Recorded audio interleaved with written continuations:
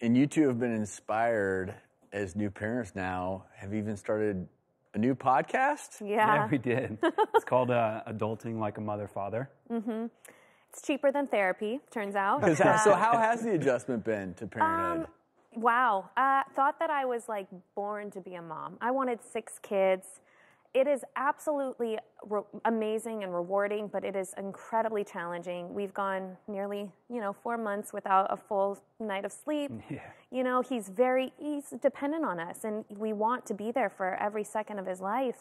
So it's challenging. It has its ups and its downs, I'm not going to lie, but every second I look at his face, it's worth it. It's worth it all. Well, I love that you are healthy and happy, and so is your baby. And I think a lot of people can take they can draw strength from what you did, because based on your story, I think there were a couple of reasons that you may have needed an emergency C-section. Like, first of all, the cord was wrapped around the neck, and in some instances that can cause the heartbeat to drop. And as you stated in the video, there was also meconium, meaning your baby had a bowel movement on the inside, and with meconium aspiration syndrome, that meconium can be breathed into the baby's lungs, and they can have problems with breathing, respiratory difficulty. So you had some different things going on there, but healthy mom, healthy baby. That's what we always want.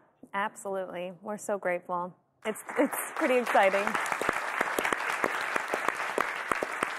And Andrew, I have to ask you, what's it like being a dad? I'll sort of echo what she said. It's challenging, but it's also the most amazing thing that I've ever been through. It's like happens to people every single day, but when it's yours, it's a completely unique and magical experience. So I use the doctor analogy, being a parent as a doctor, and I call it going through internship. It's just part of the process, that it's a lot of work. You don't get a lot of sleep. You miss out on your sleep.